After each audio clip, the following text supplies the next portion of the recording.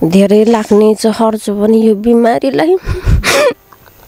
अब कमाइ गरेर आमा बालाई सेवा गरेर बस्ने बेलामा भाइ पनि यस्तो भयो। कमाइ गर्ने पनि कोही छैनन्, बाबा पनि कान नसुन्ने बुढो हुनुभयो, कामै गर्न सक्नुहुन्न। बहिनी पनि के गर्ने, यस्तो गरेर बाँच्न पर्ने रहेछ। मलाई पनि नसकिने रहेछ के अरे बाँच्न पनि। अब कसरी बाँच्ने र थोरै पैसाले पनि हुँदैन हामीलाई, कति कति खर्च लाग्छ। दर्शकहरू, आज सुरुमै अनुरोध गरेँ यो भिडियो तपाईँले अन्तिम समय हेरिदिनुहोला। धेरै मनकारीसम्म यो खबर पुर्याउनको लागि आफूले चलाउने सोसल मिडियाहरूमा भिडियो सेयर पनि गरिदिनुहोला। गाह्रो भएपछि त दिन भन्न नि छैन मलाई, रात भन्न नि छैन। हिँडेको हिँडै हो नि बाबु, म त त्यसरी हिँडेको हिँडै गर्छु। अब म त राति 12 बजे भने नि यो अटो पाउँदैन, गाडी पाउन, मैले बोकेर लान सक्दैन, कति समस्या पर्छ। घरमा एकजनाको टाउको दुखेर एक दिन मात्रै सुत्दा त त्यो परिवारमा पुरै मेलोमिसो बिग्रिन्छ भने यी बुढी आमा जसलाई अब बुढेसकालमा यिनै सन्तानबाट सन्तान सुखको पर्खाइ थियो, तर सोचे जस्तो कहाँ हुन्छ र जिन्दगी।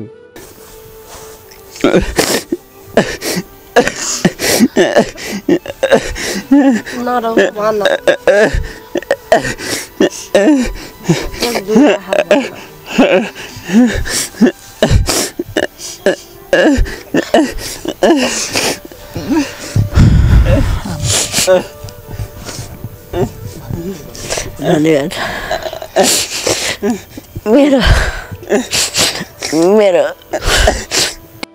आज 3 सन्तान सबैलाई एउटै रोगले समात्यो। एउटै आमाका सन्तान यी तीनै भाइनाको दुवै मृगौला फेल भयो।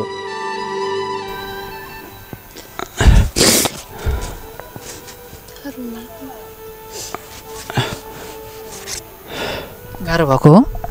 गाह्रो भइरहेछ मलाई। अहिले आमा आफ्ना छोराछोरी लिएर यही झुपडीमा बस्छिन्, तर यो झुपडी पनि उनको होइन।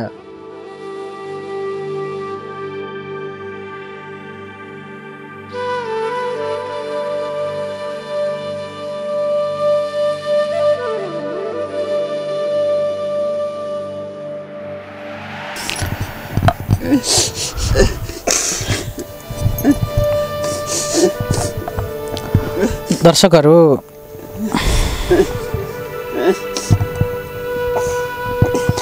त्यही भएर नै भनेको हो कि यस्तो समस्या त शत्रुलाई पनि नपरोस्। दर्शकहरू, हामी पहिलो पटक पुग्दै गर्दा यो बिजोगको अवस्थाको परिवारको पीडाले आफै स्तब्ध भयौँ। सप्तरङ्गी संसारलाई सब्स्क्राइब गर्नुभएको छैन भने सब्स्क्राइब गर्नुहोला र नजिकै आउने बेल आइकनलाई पनि थिचिदिनुहोला। आउनुहोस् अब हेरौँ आजको पुरै भिडियो।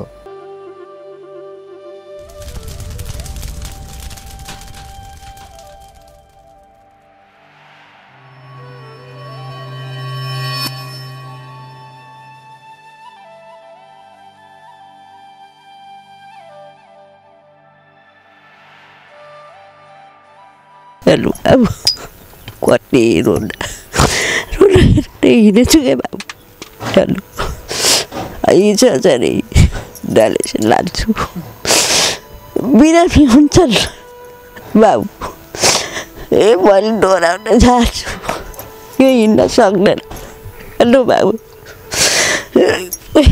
म तल जाँदिनु भन्छु। नि फेरि लानु पर्यो माथि लैदिनु बाबु भन्छु। अनि दुइटै छोरी तिनटै भनौँ, घरिघरि यसलाई नातिले लिएर आउँछ। भए पनि तिनटैलाई यस्तो दुःख कष्ट छ क्या बाबु, के गर्ने। म एकदम के यो छोराछोरी मलाई भगवानले नदिनु पर्थ्यो। आज मलाई यस्तो पीडा गराउनु थियो त मलाई नजरमा हुन्थ्यो।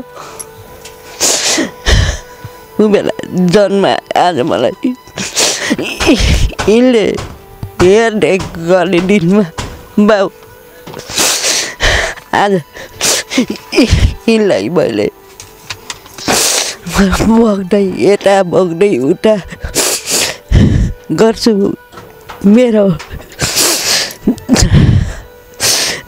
किस्मत कस्तो रहेछ भन्छु यहाँ छोरछोरीको लाई मैले खाना भएन भने दिन्छु बाउको कमाइ छैन बाउ बुढो छ कान पनि सुन्दैन अब के गर्ने यस्तो पीडा छ गरिदिने मान्छे कोही पनि छैन बाउ त्यही भएर म यस्तै पीडामा बसिरहेको छु बाबु अब के गरौँ हजुरहरूको कृपाले राम्रो होस् मलाई गरिदिनु भएछ यति हजुरहरूको कृपाले राम्रो गरिदिनुहोस् यही धन्यवाद दिन्छु बाबु मैले अरू मैले जान्दैन केही पनि भन्न भने दर्शकहरू हुन त सप्तरङ्गी ओझेलका खबरमा यस्तै ओझेलका खबरहरू तपाईहरु माझमा प्रस्तुत गर्दै आइरहेको छु। धेरै दर्शकहरू तपाईले लिने विषयवस्तुले हाम्रा आँखा जहिले पनि रसाइरहेका हुन्छन् भनेर कमेन्ट गरिरहनु भएको हुन्छ। हामीले लिने प्राय सबै विषयहरू उस्तै आँसुमय हुन्छन्, दुःखदायी हुन्छन् र विशेष गरी ओझेलकै हुन्छन् र कतिपय त्यस्ता विषयहरू हुन्छन् कि यस्तो विषय त हामीले उठाउन नपरिदिएको भए कति जाति हुन्थ्यो जस्तो पनि लाग्छ। तर हामी यस्तै विषयहरू तपाईहरु माझमा प्रस्तुत गर्न विवश छौं, किनकि हाम्रा नेपाली दाजुभाइ दिदीबहिनीहरू हामी सोच्नै नसक्ने अवस्थामा, सोच्नै नसक्ने पीडामा छटपटाइरहनु भएको छ। आज हामीले प्रस्तुत गरेका धेरै विषयभित्रको यो एउटा अति नै दर्दनाक विषय तपाईहरु माझमा प्रस्तुत गर्दैछौं। हुन त मृगौला फेल भइसकेका खबरहरू मिडियाको माध्यमबाट सार्वजनिक गरेर 2-4 पैसा भए पनि सहयोग जुटाइदिनको लागि अपिल गरेर हामीलाई खबर गरिरहनु भएको हुन्छ। त्यस्ता कलहरू झन्डै दिनमा 8-10 वटा आएका हुन्छन् कम्तीमा पनि। तर हामी ती सबै विषयहरू समेट्न सकिरहेका छैनौं। त्यसमा म मेरो तर्फबाट माफी पनि माग्न चाहन्छु कि एक दिनमा 8-10 वटा फोन आउँछन् भने विषय समेट्न हामीलाई पक्कै पनि गाह्रो छ। तर आज मृगौलाकै समस्या सम्बन्धी केस लिएका छौं। तर मलाई लाग्छ यस्तो केस, यस्तो समस्या अन्य ठाउँमा नहुन पनि सक्छ र नहोस् पनि। र यहीँनिर हामी नेपालीमा भन्ने गर्छौं, अति पीडा देखिसकेपछि यस्तो समस्या त शत्रुलाई पनि नपरोस्। हो दर्शकहरू, यस्तो समस्या त शत्रुलाई पनि नपरोस्। तर तारादेवी थापा मगर आमाको जीवनमा पर्यो। उहाँका 3 सन्तान तपाई देख्न सक्नुहुन्छ। उहाँ 3 जनाको मृगौला फेल भएको छ। एउटै परिवारमा 3 जना 3 भाइनाकै मृगौला फेल भएको अवस्थामा अहिले यो बुढेसकालमा यी छोराहरूबाट, यी छोरीहरूबाट मेरो जीवनको लागि केही सहारा मिल्ला बुढेसकालमा भन्ने प्रतीक्षा गर्दै गर्ने अवस्थामा यो उमेरमा आमाले अहिले बोकेर सकी नसकी सम्हाल्ने प्रयत्न गर्नुभएको छ तारादेवी थापा मगर आमाले। र यति बेला हामी उहाँहरूको यो दुःखदायी अवस्थाको भिडियो सार्वजनिक गर्नको लागि बुटवलको बेस क्याम्प नजिकैको यो झुपडीमा आएका छौं।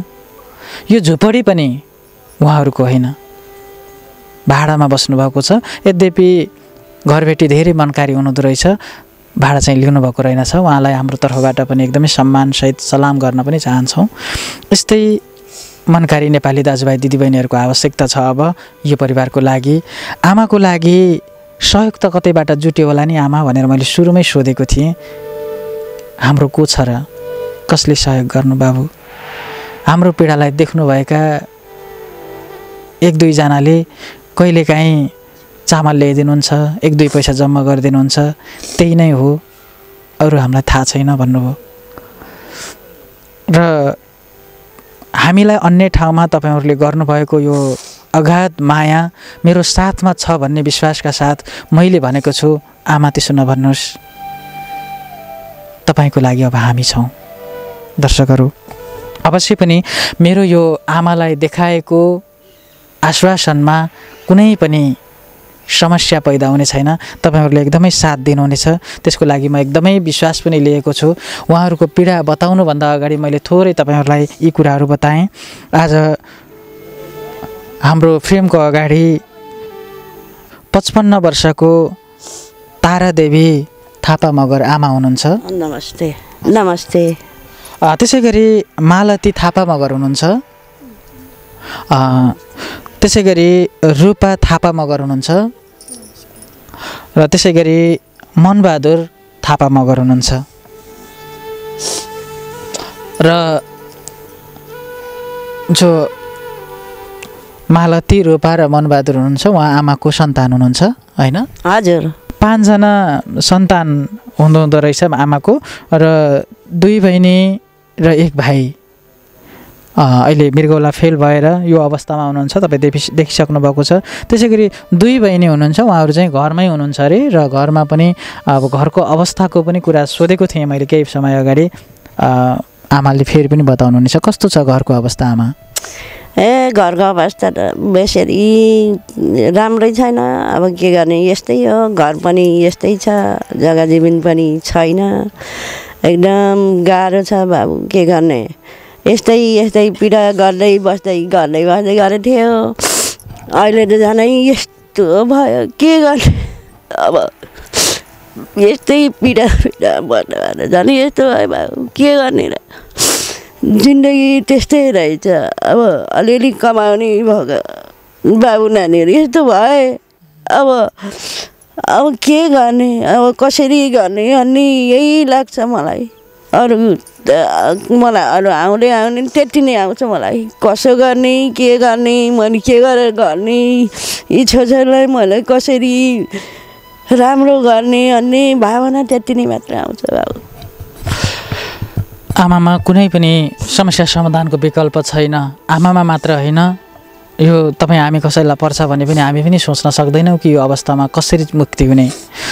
मुक्ति त्यति बेला मिल्नेछ जति बेला यी 3 सन्तानहरूको स्वास्थ्यमा सुधार हुनेछ र हाम्रो स्वास्थ्य लाभ हुनेछ। तर त्यसको लागि आमाको क्षमतै छैन त्यहाँसम्म पुग्ने। अहिले सोच्न पनि सक्नुभएको छैन। यति मात्र होइन कि बिहान र बेलुकीको छाक टार्न पनि अर्को समस्या छ। डायलिसिस गराउनुपर्छ, भाइको 3 पटक गर्नुपर्दो रहेछ हप्तामा। हजुर। त्यसै गरी 2 बहिनीको चाहिँ कसरी गर्नुहुन्छ? 2 पटक गर्छ। ठुलो छोरीको 2 पटक, सानो छोरीको 2 पटक, 2 पटक। अनि 2 बहिनी जो घरमा हुनुहुन्छ नि आमा, उहाँहरूलाई समस्या छैन? समस्या छ नि, किन नहुने। यही रोग सम्बन्धी यो सबैलाई भएकोले कतै उहाँहरूलाई पनि समस्या छ कि भन्ने एउटा डर के घर बस्नेलाई। त्यो अब चेक गरिएको छैन बाबु, अब गर्नु भएको छैन के छ। अब म त यस्तै रलमलमा छु अहिले त। अब के गर्ने, अब पहिला थाहै भएन, यिनीहरूलाई पनि यस्तो होला भन्ने थाहै थिएन। अहिले उनीहरूलाई पनि चेक गर्ने यताउता गर्ने त फुर्सदै छैन। अब यिनीहरूलाई हिँड्न पर्छ, यिनीहरूलाई हिँडालेको त 4 दिन 3 दिन 7 दिन हप्तामा 7 दिन 7 दिन चाहिँ उहाँहरूलाई हस्पिटल पुर्याउनु पर्यो। गाह्रो भएपछि त दिन भन्न नि छैन मलाई, रात भन्न नि छैन। हिँडेको हिँडे हो नि बाबु, म त त्यसरी हिँडेको हिँडेकै गर्छु। अब म त राति 12 बजे भने नि यो अटो पाउँदैन, गाडी पाउन, मैले बोकेर लान सक्दैन, कति समस्या पर्छ। कुन ठाउँमा गराउनु भएको छ? यहीँ मुटु अस्पतालमा बनाएको छु बाबु, यहीँ बनाएको छु। अनि म एकदम राति 12 बजे पनि म वहीँ अस्पताल गएँ के म एउटी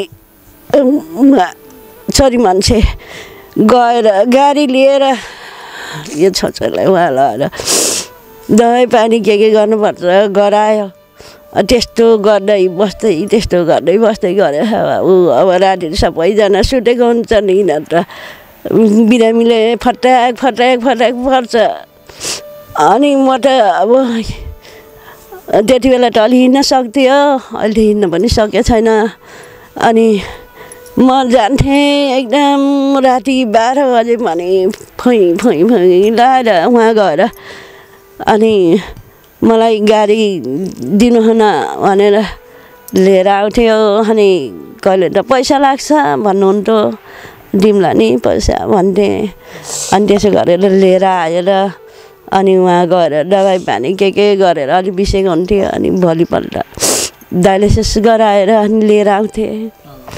अब यी त दैनिकी नै हुन् यो समस्या त उहाँसँग दिनदिनै चलिरहेकै छ खर्चका कुराहरू आफ्नो ठाउँमा छँदैछन् हुन त नेपाल सरकारको तर्फबाट डायलिसिस फ्री गरिएको छ र त्यो सेवा उहाँहरूले पनि पाउनुभएको छ तर डायलिसिस मात्रै फ्री छ अन्य खर्चहरू उहाँ एकजनाको लागि मात्रै पनि कति गाह्रो छ भने ती 3 जनाको लागि त हामी सोच्न पनि सक्दैनौँ ती कुरा पनि म आमासँग गर्नेछु तर त्योभन्दा अगाडि हजुरसँग पनि थोरै कुराकानी गर्छु ल। अब सबैजना बिमारी हुँदाखेरि मम्मीलाई दुःख भइरहेको छ हस्पिटल ल्याउँदाखेरि पनि उति नै दुःख अनि त्यही हो अब फ्री भन्ने कुरा त केही पनि छैन यहाँ एउटा डायलिसिस हो अनि हामीलाई औषधि पानी त किन्नुपर्छ अनि त्यो के अरे जब हामी धेरै बिरामी भयो भने भर्ना हुनुपर्छ नि त त्यति बेला पनि अब 30-35 हजार खर्च हुन्छ एकचोटिमा 30-35 हजार जुझाउनु पनि कति गाह्रो हुन्छ सकिन्न हामीले त भर्नै नभएर बस्ने यस्तरी पनि बाँचिरहेको छ गाह्रो त कति भइरहेछ नि। अलिकति बाबुलाई चाहिँ अझै गाह्रो भएको रहेछ होइन 3 चोटि चाहिँ डायलिसिस गर्नुपर्दो रहेछ अहिले पनि गाह्रो भएको बाबुलाई गाह्रो भएकै कारणले हामी बाहिर गर्न सकेनौँ र भित्र कुराकानी गरिरहेका छौँ।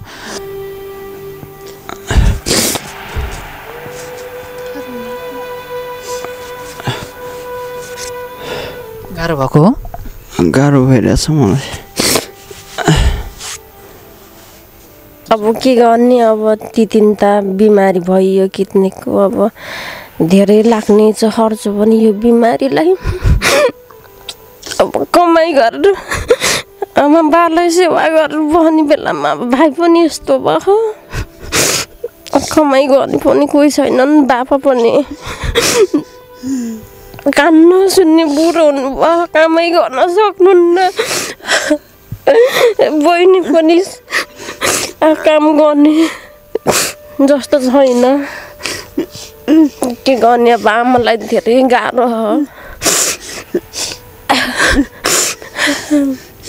के गर्ने यस्तो गरेर बाँच्न पर्ने रहेछ मलाई पनि नसकिने रहेछ के अरे बाँच्न पनि अब कसरी बाँच्ने र थोरै पैसाले पनि हुँदैन हामीलाई कति खर्च लाग्छ महिनामा चाहिँ कति खर्च लाग्छ ती 3टालाई खाना पर्यो अब यताउति गर्दाखेरि धेरै नै खर्च हुन्छ कमाने कोही पनि छैनन् अब ठुलै छ रोग पनि त्यस्तै हो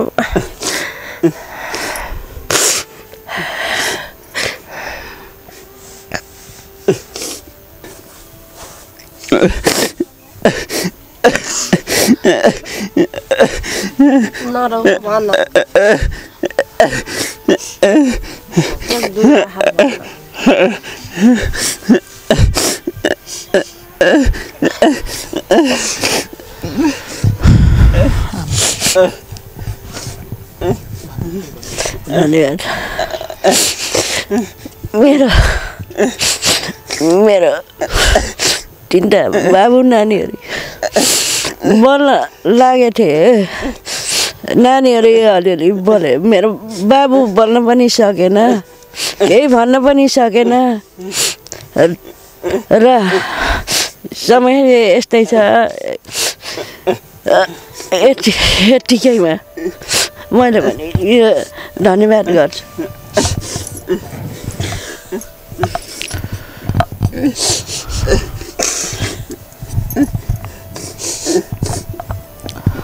दर्शकहरू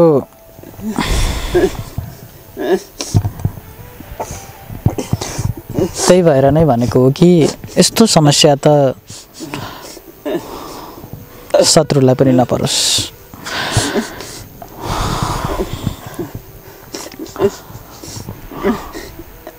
मैले अब धेरै बोल्नुपर्छ जस्तो लाग्दैन मलाई पक्कै पनि बुझ्नु भएको छ मृगौला सम्बन्धी समस्या नेपालमा एकदमै बेकराल रूपमा अगाडि बढिरहेको छ धेरै नेपालीहरू यसको शिकार बनिरहनु भएको छ के कारणले यस्तो भइरहेको छ भन्ने कुराहरू आफ्नो ठाउँमा छन् यस सम्बन्धी पनि हामी सचेत हुनु आवश्यक छ आफ्नो जनजीवनलाई दैनिकीलाई पनि त्यही अनुसारै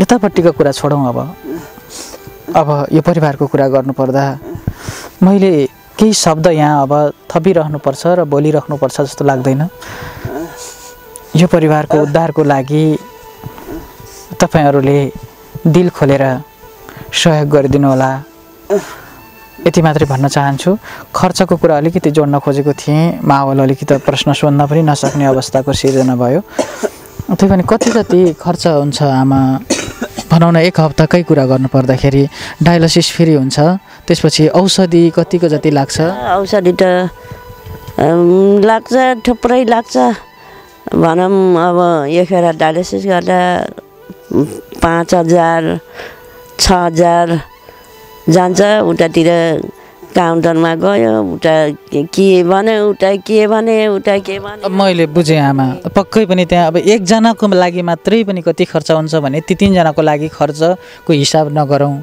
होइन तर अहिलेसम्म त धान्नु भएको रहेछ लानुभएको छ कतिपय अवस्थामा त जान्न भर नै हुँदैन पनि भन्नुभयो त्यो अब सोधिराख्नै पर्छ जस्तो पनि लाग्दैन कहाँबाट मिलाउनु भएको छ त त्यो पैसा अब एउटातिर त नि अब चन्दा उठाइदिइराख्नु भएको थियो चन्दाबाट चलाएको थियो अनि यहीँ आएर नि उठाइदिनु भयो अलिकन पैसा अब त छैन अब त केही छैन अब म चाहिँ कसो गर्ने के गर्ने भनेर यही मनमा एकदम चाहिँ नै आउन्न मेरो आवाजै आउन्न अब सोच्नै सक्दैन के अब यो बिमारी हेर्छु यता हेर्छु उता हेर्छु केही सोच्न आउँदैन मलाई अब गर्ने कसरी मैले अब न कमाउने छ न कतै आउने छ न केही गर्ने छ त्यही भएर म एकदम चिन्तितमा छु बाबु यो चिन्तित अब हजुरहरूले निभाइदिनुहोस् हजुरहरूले गरिदिनुहोस् धन्यवाद छ हजुरहरूलाई दर्शकहरू तपाईहरु माझमा सधैँभरि यस्तै दुःख पीडा र आँसुमय भिडियोहरू सार्वजनिक गर्दै सहयोगको अपिल गर्दै गर्दा हामीले पनि सहयोगको खाता खोलेका हुन्छौँ र त्यो क्रमलाई आज पनि म निरन्तर गर्न चाहन्छु र आज म उहाँहरूको लागि केही रकम हस्तान्तरण गर्दैछु र यो सहयोग रकम उहाँहरूको लागि भनेर ध्रुव प्रसाद रेग्मी हुनुहुन्छ उहाँले हुन त आफ्नो बारेमा केही विवरण नखुलाइदिनु पनि भन्नुभएको थियो उहाँले सहयोग मात्रै गर्न चाहनुहुन्छ यद्यपि मैले सरको नाम लिए उहाँले 5,000 रुपैयाँ पठाउनु भएको छ त्यसैगरी लोकबहादुर श्रेष्ठ हुनुहुन्छ उहाँको घर झापा हो भने हाल कतारमा हुनुहुन्छ त्यसैगरी सिर्जना कार्की थापा हुनुहुन्छ उहाँ कालिका नगर बुटवल नेपाल घर हो भने हाल बेल्जियममा हुनुहुन्छ उहाँले पनि 5,000 रुपैयाँ पठाउनु भएको छ त्यसैगरी नारायण मल्ल हुनुहुन्छ कपन काठमाडौँबाट उहाँले 1,500 रुपैयाँ पठाउनु भएको छ त्यसैगरी सोहिल श्रेष्ठ हुनुहुन्छ काठमाडौँ उहाँको घर हो भने स्कटल्यान्डमा उहाँ बस्नुहुन्छ उहाँले सामान पठाउनु भएको छ, अर्थात् सामानको लागि रु 5,000 बराबरको सामान किनिदिनु भनेर भन्नुभएको थियो। हामीले सामान किनेका छौँ र हामीले सामान पनि उहाँहरूको लागि हस्तान्तरण गर्नेछौँ। उहाँहरूको लागि खानाको लागि पनि समस्या भएको कारणले गर्दा। त्यसै गरी देव थापा हुनुहुन्छ, बुटोल बेलवास उहाँको घर हो भने अहिले हामीसँगै हुनुहुन्छ सर। उहाँसँगै हामी यहाँ आएका छौँ। उहाँले यहाँको अवस्था देख्दै गर्दा मन थाम्न सक्नु भएन र अग्रिम रूपमा उहाँहरू हामीले भिडियो निर्माण गर्दै गर्दा उहाँले पनि अग्रिम रूपमा 5,000 रुपियाँ सहयोग गर्नुभएको छ। देव सर लगायत सहयोगी सबैलाई हार्दिक धन्यवाद दिँदै तपाईहरू जसले यो हेर्दै हुनुहुन्छ आफ्नो तर्फबाट सहयोग गर्नुहोला र सहयोग कसरी गर्ने भन्ने पनि प्रश्न आउन सक्छ। हामी केही समयपछि त्यो कुरा जानकारी गराउनेछौँ। अहिलेलाई भने यो सहयोग रकम म हस्तान्तरण गर्न चाहन्छु।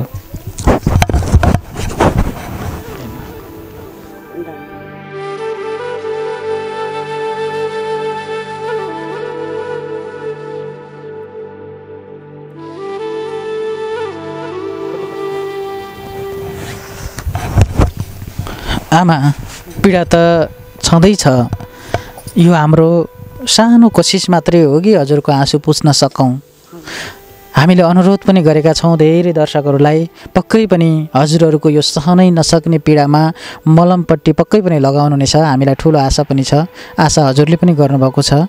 हजुरले एकपटक आफ्नै तर्फबाट फेरि दर्शकहरूलाई अनुरोध पनि गर्नुहोला। अब यस्तो ठुलो बिमार हुँदाखेरि मैले केही गर्न नसक्ने हुने कारणले सरहरूले मलाई जाने सहयोग गरिदिनु भएको छ। अब चामलहरू, तेल चामल पैसा सहयोग गरिदिनु भएको छ। अरू पनि गरिदिनुहुन्छ भन्ने मलाई ठुलो आशा छ। अब मैले त बोल्न पनि धेरै जान्दैन। अवश्य पनि हजुरको पीडा नै काफी छ कि दर्शकहरूलाई बुझ्नको लागि अब केही बोलिरहनुपर्छ, सहयोगको लागि अनुरोध गरिरहनुपर्छ जस्तो हामीलाई पनि लाग्दैन। बरु सहयोग कसरी गर्ने भन्ने प्रसङ्ग आउन सक्छ। आमाको फोन नम्बर छ नि? हजुर छ। फोन नम्बर हामी यहाँ स्क्रिनमा राख्दै नै छौँ। यो भिडियो जसले हेर्दै हुनुहुन्छ हजुरहरूले सक्नुहुन्छ आफैले सहयोग गर्नुहोला। सक्नु हुँदैन भने पनि भिडियोलाई सेयर गरेर अरू मनकारी नेपाली दाजुभाइ दिदीबहिनीसम्म पुर्याइदिनको लागि अनुरोध गर्न चाहन्छु। त्यो पनि तपाईँको तर्फबाट गरिने सबैभन्दा ठुलो पुण्य कार्य अर्थात् सहयोग नै हुनेछ। आजको यो दुःखदायी ओझेलको खबरबाट म रेशम बोहरा पनि ओझेल पर्न चाहन्छु। हस्त नमस्कार। ती 3जना अब किडनी फेलको अब बिरामी हुनु रहेछ। अनि यो छेमालाई बिचरा कति गाह्रो छ। हिँड्दा बरा राति भन्न पाउनुहुन्न। बिहान राति उठेर हिँड्नुहुन्छ, कहिले छोरालाई कहिले छोरीलाई लिएर हिँड्नुहुन्छ। दुःख छ नि, समस्या बेसी नै गाह्रो छ। अब स्थिति कमजोर छ, गाह्रो छ बेसी नै। अनि अब के गर्ने, अब गाह्रो भयो नि हामीले पनि अब सहयोग गरौँ भने धेरै गर्न सकिन्न। अब गाह्रै छ। अब तपाईँहरू आउनुभएको छ, तपाईँहरूले सहयोग गरिदिनु होला। अझै पनि गर्नुहुन्छ भन्ने मैले त्यही आशा राखेको छु। स्थिति धेरै नै कमजोर छ उहाँको। उहाँ गाह्रो भयो अनि यहाँ बसेर त्यति भाडा तिर्नु परेको छैन। गाह्रो त्यति भयो नि सहयोग भएछ कि चाहिँ मलाई दुःख छ नि। बरु अब के गर्ने, हामीले त देख्छौँ एकछिन रुन्छौँ, अब के गर्ने, गाह्रो भएको छ।